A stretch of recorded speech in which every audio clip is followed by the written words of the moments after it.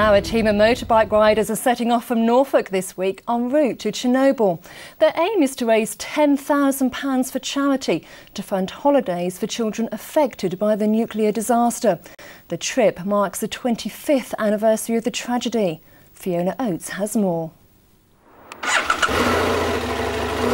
With 500 years of experience of motorbike riding between them, the team of 10 off to Chernobyl say they've done as much preparation as they can for the gruelling 16-day ride to Russia and back. The aim is to raise at least £10,000 for the Chernobyl's Children's Charity, and to achieve that involves around 9 hours a day on the bike. The journey will take them through some challenging terrain.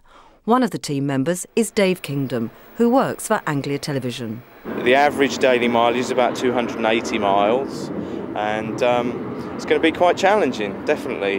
We've got two very big road sections. One is the Stelvio Pass in Italy, which is lots and lots of hairpins, and the other one is referred to as the best road on the planet, which is in Romania. It's the Trans-Făgăraș Highway. The money raised will go to help fund more holidays for Chernobyl children. Every summer, host families in Norfolk take a 7-year-old child for a month from the affected area. The purpose being to boost their immune system. The bike trip will also include a visit for the riders to the reactor in Chernobyl.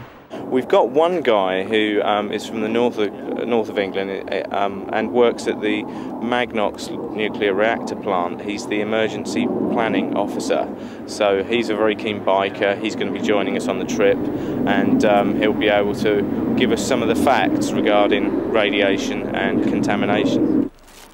With just what they can carry on their bikes and hostage to the weather, the 4,200-mile round trip will be no easy ride.